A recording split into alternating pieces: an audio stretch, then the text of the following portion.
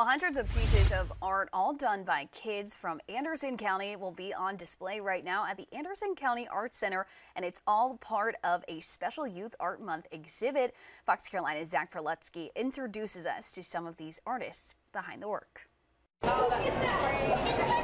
seen a couple little girls walk up and just be in awe, and it feels so good to be an inspiration, I guess, to other people. Art started as just a class for Kaylee Cross. It's okay to make mistakes. But has turned into a passion. And it's okay to think outside the box and do weird things and be creative. The 11th grader at TL Hanna is now thinking of going into a career in photography. Creating new things, it's so much fun. Cross isn't the only student who has found a passion and possible career through art class. It's cool to be able to express yourself in a physical sense. TL Hanna senior Riley Shearer says creating art is when she's most comfortable.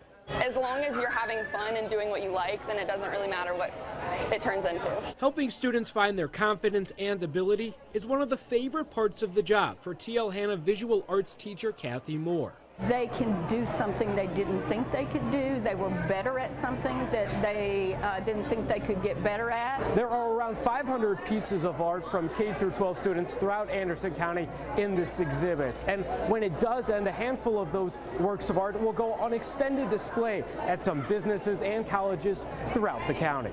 One of those places is at Tri-County Tech's Anderson campus. I think it helps to make a well-rounded student. Teachers select 10 pieces of work from every public and private school in the county, plus homeschool associations to be shown.